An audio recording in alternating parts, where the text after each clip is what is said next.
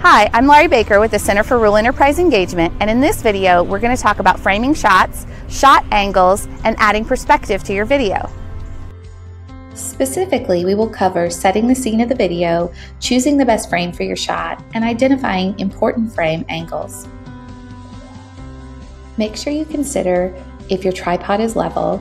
Is there any clutter in the video that could be removed? Is there any classified information that shouldn't be seen?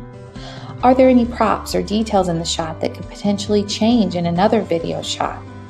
Do you have a list of additional shots of video that you really want to shoot and make sure you get before you leave the scene? A frame is simply one shot of your entire story. Think about getting multiple types of shots. An establishing shot will be an extreme long shot far away from the focus and really just setting the scene of what your video is about and where you are headed. A full shot includes the full length of the body and includes all the surrounding elements of the scene. In a medium shot, part of the body may be cut off. Typically, this happens in an interview setting or when you're trying to show something specific in a scene, like we are here with lighting. A medium close-up is typically above the waist. A close-up shot includes the chest and up and is typically when someone is talking to the camera.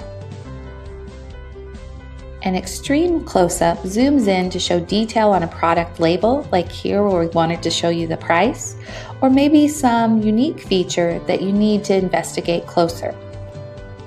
When telling your story, it's important to add various shot angles as well.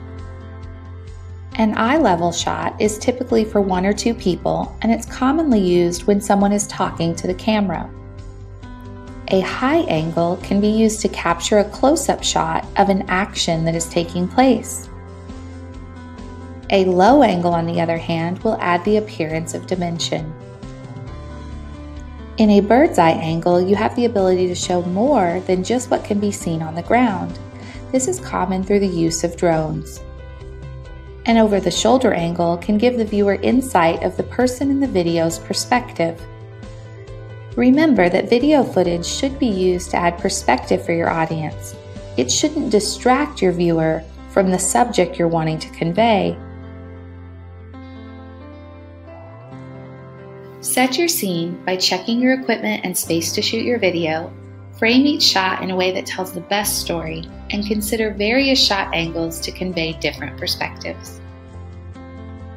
Continue learning with us at ruralengagement.org, or visit us at our home institutions, or subscribe to our YouTube channel. Support for this project was provided through K-State Research and Extension. If you enjoyed our content, remember to subscribe to our channel by clicking here, or specifically like this video and share with your friends.